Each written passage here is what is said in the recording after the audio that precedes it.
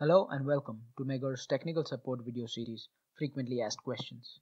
In this video, we will review features of the Megger DLRO100 low resistance tester. Let's get started. The DLRO100 enables low resistance measurement across multiple applications in areas without access to mains power. The integral Li-ion battery supplies a constant 100 amp current for up to 200 manual or automatic tests to enable enhanced productivity in remote locations.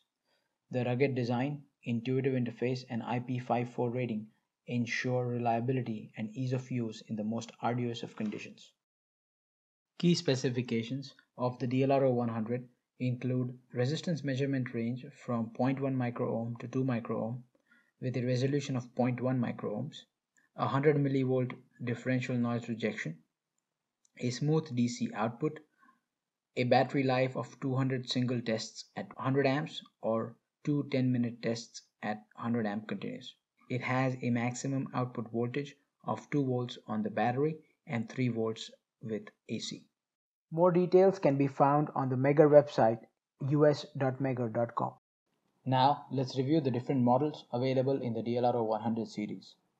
The DLRO100E and EB has advanced features of configurable tests, manual, auto and continuous test modes. The DLRO100X and XB has internal memory storage for test records and USB connectivity in addition to the DLRO100E and EB features. The DLRO100H and HB have Bluetooth, remote operation and smart device capability in addition to DLRO100X and XB features. Let us review the front panel of the DLRO100. First is the test mode rotary switch. It includes an off position.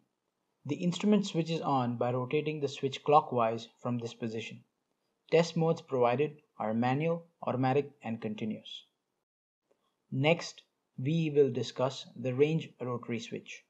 It has a light blue colored section which denotes memory functions such as delete records, download records via USB or Bluetooth, and retrieve records for the DLRO100X and H models.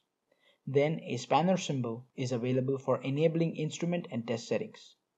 Next, a test selections menu that includes a custom range or preset test currents of 10 amps, 50 amps, and 100 amps. Other front panel buttons include navigation, test initiation, backlight, save functions for the DLRO100X and 100H models. The front also has continuity indicators for current and potential probes. Now let's take a look at the side panel.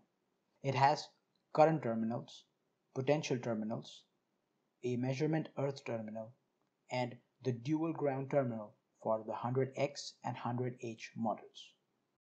Next, we have the power socket and USB device port for the 100X and 100H models.